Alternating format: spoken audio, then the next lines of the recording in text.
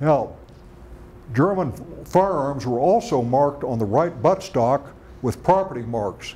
Anytime you see a German firearm from World War II, look on that area and you'll see something that looks like this. That L right there indicates that that particular rifle was issued to the Luftwaffe. If it's an H, it was Army. If it was M, it was Navy. Now getting back to that carbine, the Gewehr 3340 is a carbine that they decided they needed. The Germans were a little bit indecisive about the use of Karabiner or carbine and Gewehr, which meant rifle. For some reason they call this a rifle when in reality it was a carbine. Of course they call the rifle a carbine.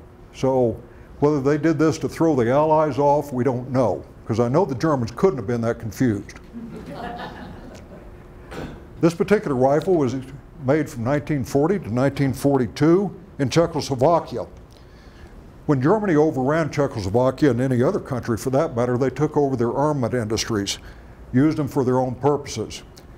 This rifle was actually made by Czechoslovakia in 1933, but the Germans converted it for use for their own purposes. It was issued to the Gebirgstruppen.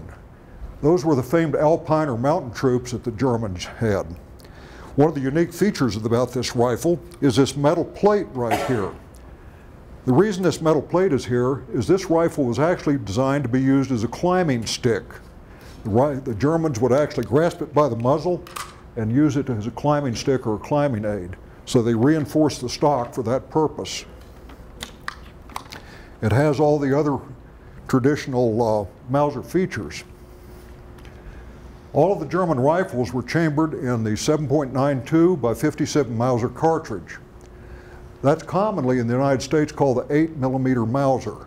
They are one and the same cartridge, but the technical description is 7.92 by 57. The markings on this particular rifle are as such. Again, you'll see some of the designations. DOT meant the Braun factory in Czechoslovakia. Obviously, 1942 is the date of manufacture.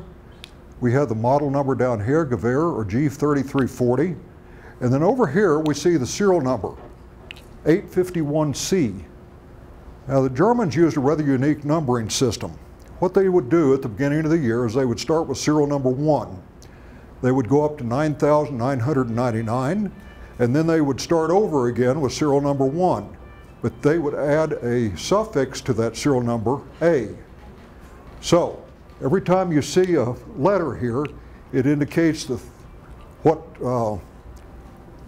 10,000 series of rifles were made.